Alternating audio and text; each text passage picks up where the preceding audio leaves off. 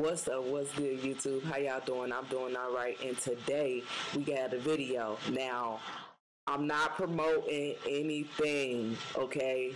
But I'm just gonna say it might be your option, okay? It might be your option. All right. So this video, I found it the other day, and because I've been doing research on different stuff, because I wanted to figure out what I wanted to talk about in my class at school and whatever, but this ain't got nothing to do with that. But I saw this video and I was like, okay, could it be true? Cannabis compounds prevent coronavirus from entering human cells.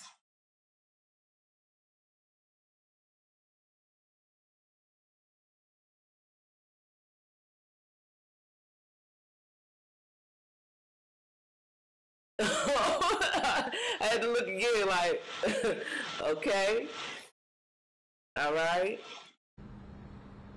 Good evening. The study is all over social media, and some people are saying they believe it, and others are saying they're waiting for more information before they decide. But we went to a local cannabis shop, and we spoke with the doctor tonight.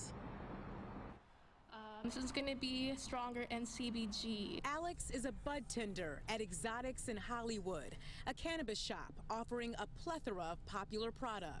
Okay, and this is for news purposes only. I don't want nobody coming for me. You know what I'm saying? But I just had to show this to you guys, all right? People have been coming in more for CBD related products. There's a possibility even more people will be coming to buy CBD products following a study out of Oregon State University. Okay. So this ain't just come from, you know, this is a study from Oregon State University. Shout out to Oregon State. Suggesting cannabis compounds can help prevent the virus that causes COVID-19. And people have been saying this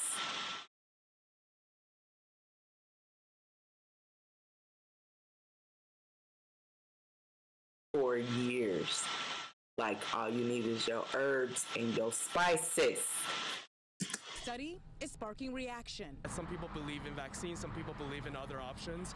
In my opinion, I just think that if people wants to try it, go for it. So now Joshi is a cannabis user and agrees. Honestly, I think we're all just sick of being inside and having to wear masks, so if it makes anything 1% better, then for sure, let's do it.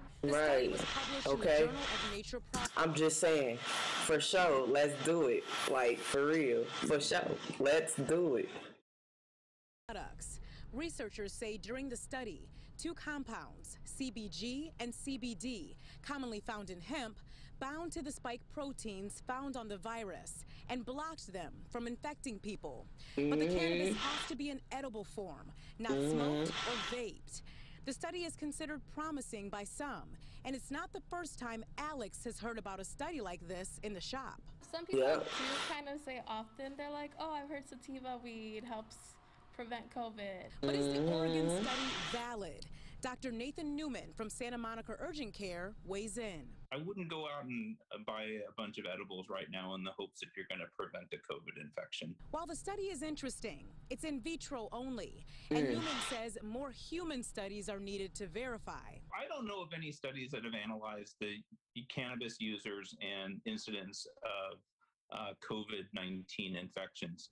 I would imagine that there's really no difference in those people from everybody else. Newman says vaccinations, masks, and some vitamins are the best preventative methods for COVID-19. And though cannabis does have many reported medical benefits, he says the jury is still out on coronavirus protection. Experimenting with cannabis, that's on you. If you feel like that's something that you need to do, go ahead within whatever legal means you've got. But remember, it's not a studied drug that has shown any benefit at this point in preventing a COVID-19 infection. So as you just heard from the doctor, he says let's stick to the tried and true methods for now when it comes to coronavirus prevention, and we'll wait and see what happens. But for more information on this study... Okay, yeah. But I just had to share that with y'all.